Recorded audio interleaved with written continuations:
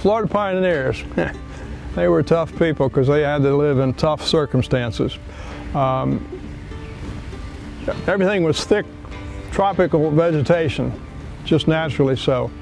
It wasn't all cut down and landscaped and highways and lawns and all that stuff. And here in Palm Beach County we had bears, we had panthers, we had bobcats, lots of alligators, lots and lots of rattlesnakes. You had to know what you were doing if you lived in this place. And there were very few homes, almost no homes, in almost all of Palm Beach County except right along the ocean. And the reason for that was there were no roads. And if you lived in Palm Beach County, you had to live close to the ocean so you could get supplies by boat. If you raised oranges or pineapples or anything, you had to be close to the ocean to put your supplies on boats to take them to where people would buy them. If you lived in Florida in the early days, they started before the sunrise. You had no clock, you had no telephone, no cell phone, no television, no radio. All you had was your family.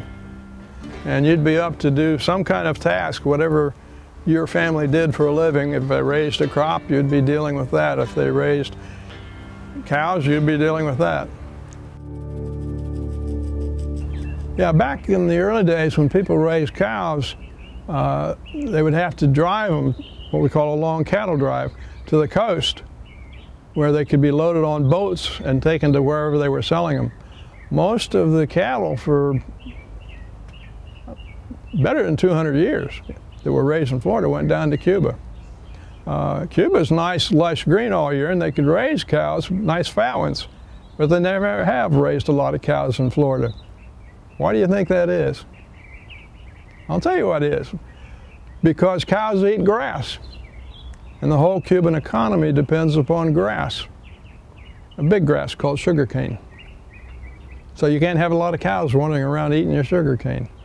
So they got their cows from Florida. Of course, we were part of Spanish Florida for 300 years. So it was like natural that Florida should be supplying beef to Cuba.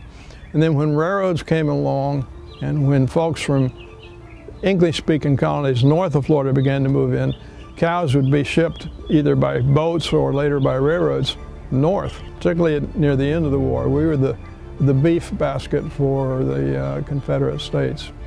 Most of Florida's cattle go to Kansas and Texas. This far west of the ocean, it was all wild country. And eventually there were some people that built temporary homes like this, or places, camps is basically what this was. This building is 100 years old. And it was built in what we now call the Corbett Wildlife Area, which is here in Palm Beach County, where you live. Cow hunters used it. That's what they were always called in Florida, cow hunters. Out west they call them cowboys.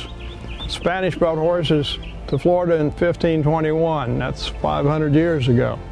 They're the ones that brought the cattle and the horses here. But they used whips. And you know, I told you how the dogs get the cattle together, then we call the dogs behind our horses and we move the cows. If you're a herd of cows right there and I want you to go that way, while sitting on my horse, I crack this whip real out over here and you go away from the sound right where I want you to go. Because you could hear them cracking those whips for so long as they move slowly through the woods with the cattle, people used to say, "Ah, I hear the whip crackers. I hear those Florida whip crackers. I hear those Florida crackers coming." And that is the oral tradition of the state of Florida, and it's probably the way it actually occurred. Though people tell other stories about where the name comes from.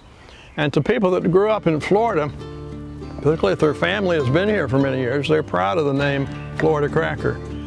Some people nowadays, particularly if they move here from up north, tend to use the word cracker like it's a bad word, which is an insult to the people that take pride in their history and their heritage right here in Florida, right here in Palm Beach County.